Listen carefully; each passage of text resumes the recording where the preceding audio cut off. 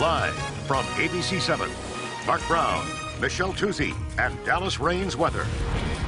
As Eyewitness News at 4 in high definition continues.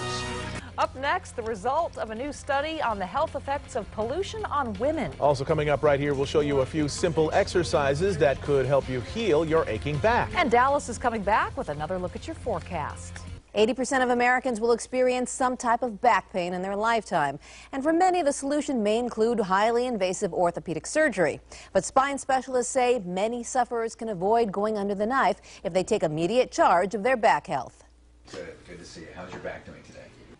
While spine surgery is how Dr. Armstrong makes his living, he says it's always the last thing he recommends. Even though I'm a spine surgeon, most of the patients I see, we can get better without surgery.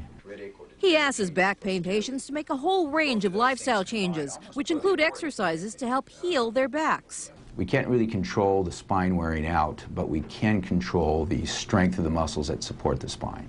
Exercises will vary depending on the location and severity of the injury. Yoga instructor Lisa Gold says people can begin to relieve pain and strengthen muscles right where they are right away. Just slightly change what you normally do.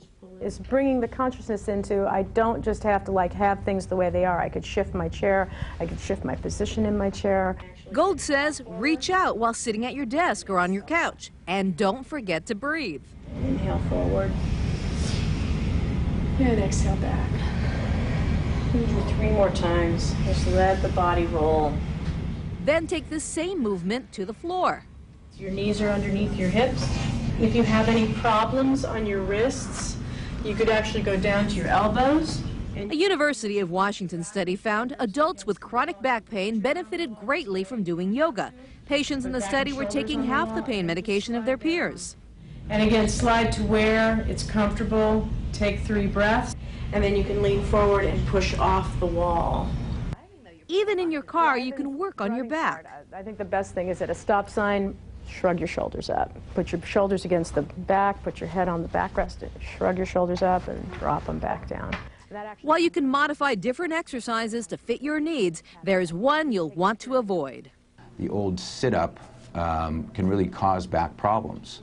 So doing what we would call crunches or head lifts to strengthen the stomach is one way to strengthen the stomach without causing more problems with your back. The main caveat of exercise is if it hurts, don't do it. And low-stress activities like swimming and walking can help too. A recent UCLA study found these kinds of workouts can be more effective than doctor-recommended back exercises because people often do them incorrectly. So the trick is to find someone to help you out with these exercises. And again, don't do anything that hurts. Okay, good advice. All right. Denise, thanks.